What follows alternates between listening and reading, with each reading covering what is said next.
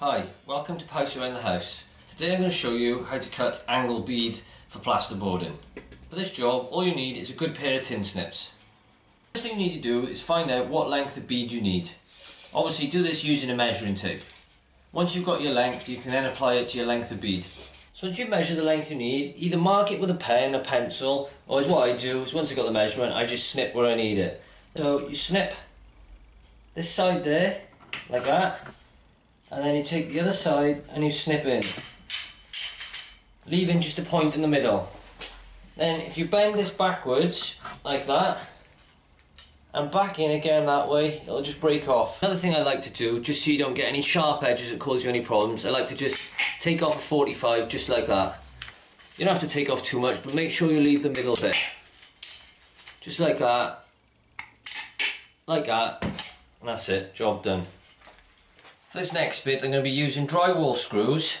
We're going to be putting those through these gaps here into the plasterboard, and the screws I'm using today are only short ones, and they're these. I bought these from Screwfix.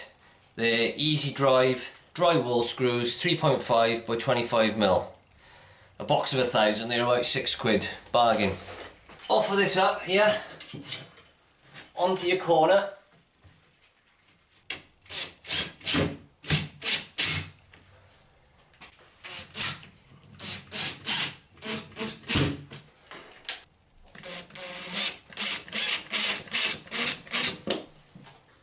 Just to show you this close up, there's the screws, and you can see I've only screwed this one side. I haven't done screws down this side because there was just no need. It's solid, nice and tight, and the plaster will firm it up. I've done it across there and across there, and I've done one down the corner there. There we are. Now I'm going to PVA the wall.